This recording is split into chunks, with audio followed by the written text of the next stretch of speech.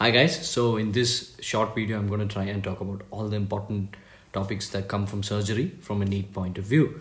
So firstly, the most important segment that can be asked in surgery is the segment of trauma. So at least 2-3 questions will come from trauma, and trauma is the most asked. So in trauma we have head trauma, chest trauma, abdominal trauma, and more importantly the general management of trauma. So in the general management trauma, it's important to know about the ABC, airway, breathing and circulation, and DE also, and how to go about it. So basically something about the primary survey, indications for intubation and whatnot. So that is mildly important.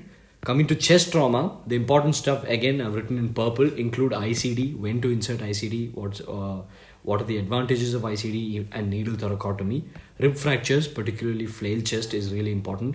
Tension pneumothorax and pneumothorax, more importantly tension pneumothorax, very commonly asked.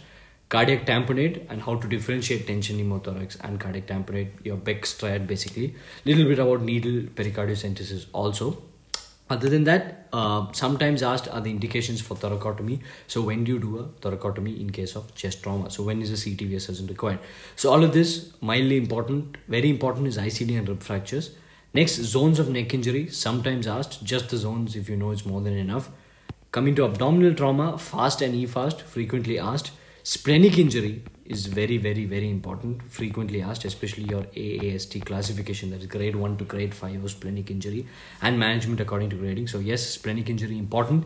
Liver injury, and not as important, but splenic injury, but good to know. Bladder injury, especially your intraperitoneal and extraperitoneal and whatnot, is very important. So knowing about pelvic injury and bladder injury is important. Frequently neglected, everyone tends to focus on liver and spleen, but bladder is as important, if not more important. So don't miss out bladder injuries. Next, head trauma, which is, you can expect a sure shot or 100% you can expect a question from head trauma. So in head trauma, the very important topics, the most important, probably the most important topic for the entrance exam as a whole, not just from surgery but for the exam as a whole, is your GCS. So don't miss out on GCS. Make sure you read GCS. Make sure you're an expert at GCS, because that's sure shot 4 marks. EDH, SDH and how they appear on CT, that is your extradural and subdural hematoma, how they appear on CT is very important. They are frequently asked questions. Features of raised intracranial pressure and the Cushing's triad, it's important that you know them, and management of raised ICP. So all of this super important. So it's all in purple, very important. Also something which is less important but can be asked are your base of skull fractures. So all your features of your anterior, middle and posterior fossa fractures, which include your battle sign and rhinorrhea, epistaxis, whatnot, CSF rhinorrhea and epistaxis and whatnot. So all of that gets super important. So base of skull fractures are kind of important, but these are gold standard and you have to know these. Everything I've written in purple. Next, in burns, the really important part is knowing about fluid calculation or calculating the fluid requirement for burns, particularly the Parkland formula. Other than that, the degree of burns, that is a classification of burn, and the percentage of burns. In this, particularly the Wallace rule of 9. So all of this is very important for the exam. Again, one of the most important topics for any exam per se is the hemorrhagic and hypovolemic shock. So you have to know shock in and out. Next, breast. So in breast, I think CA breast is the most important. So knowing everything about CA breast is necessary. Its diagnosis, the investigations done, treatments, different types of mastectomy. So basically CA breast is very important. So make sure you read that.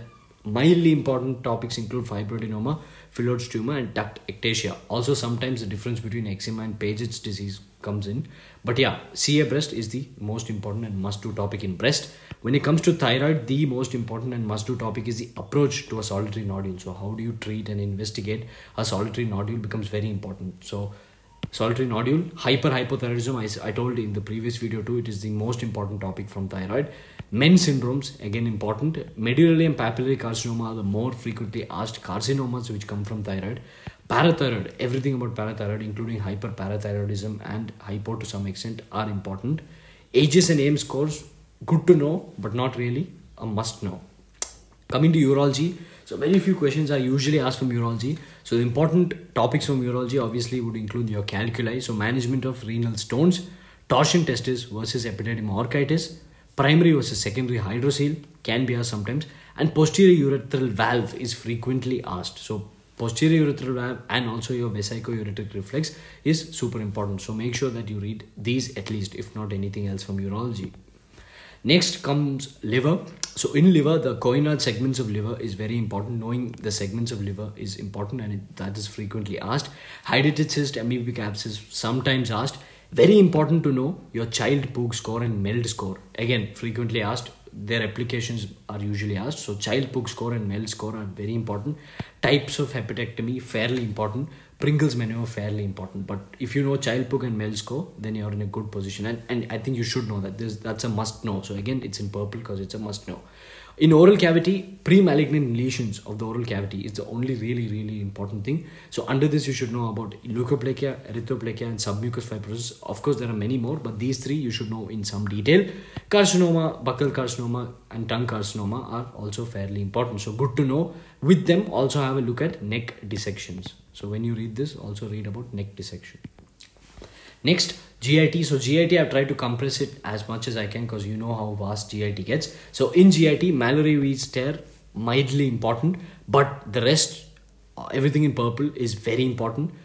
Barrett's esophagus, probably the most important topic from GIT. So Barrett's esophagus, approach to a UGI bleed, again the second most important topic. Bariatric surgery, more frequently asked these days. So Barrett's esophagus, UGI bleed, and bariatric surgery are a must know. Coming after that, we have acute pancreatitis, which I already discussed yesterday.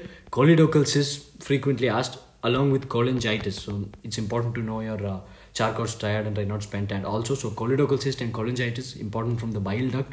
Pseudocyst of pancreas and cystic neoplasms of pancreas, again very important. So everything in purple is super important. Everything in brown is moderately important. So CA colon, polyps, different types of polyps, knowing about FAP, your familial adenomatous polyposis, and okay, you got it. Peutz-Jeghers syndrome, adenoma carcinoma sequence, and types of hemicolectomy, all mildly and moderately important rather. Paralytic ileus and causes of paralytic ileus, important. Volvulus, interception, and radiological signs associated with both volvulus, interception, and also with obstruction, very important. Also your air under diaphragm signs, perforation signs, important. Carcinoid, again frequently asked, with a history of basically its serotonin secreting nature and the symptoms caused by that. So that would be the history given in the clinical scenario given to you. So carcinoid, important. Appendix, acute appendicitis, and your Alvarado score can be important. So these are mildly important, but make sure everything in purple you know really well, and even the ones in brown you should know to a good degree. So yeah, these are the must know topics from GIT. Lastly, coming to a few other topics which are important: cleft lip and cleft palate, frequently asked. Massive blood transfusion or whole blood transfusion and complications associated with blood transfusion is frequently asked. DVT and DVT prophylaxis is frequently asked. Pleomorphic adenoma, Warthin's tumor of parotid can be asked. Total parenteral nutrition, its complications and indications are important, should know them. Causes of postoperative fever, it's more practical but can be asked. Negative pressure dressings can be asked. BPH, CA prostate, sometimes asked. But more importantly, PSA, prostate specific antigen, is very significant.